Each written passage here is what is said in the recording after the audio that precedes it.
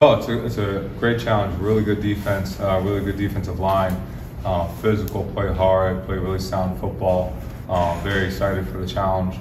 We've played a lot of the guys before in the past, so you guys are familiar with them. Have a lot of respect for the defensive line coach, and the defense. So very excited about the challenge ahead for Saturday. With Panashek in particular, how do you? I know you're not going to say like exactly how you neutralize him, but what are some of the strategies you use to neutralize a guy like that? Yeah, we just got to play our football and do what we do. And I think he's a really good player. Obviously, he's things top in the country and pressures.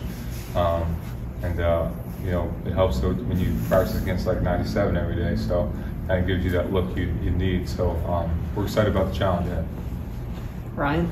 In your experience since you've been here, how impactful do you think this game is in recruiting, especially in-state recruiting?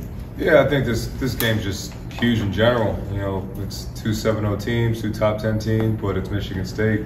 Everybody understands the impactfulness of the game and what it means to everybody on all different levels. So the right approach is being taken in the building and with the players and with the coaches. So just excited about it, and it's impactful for everybody in every venue.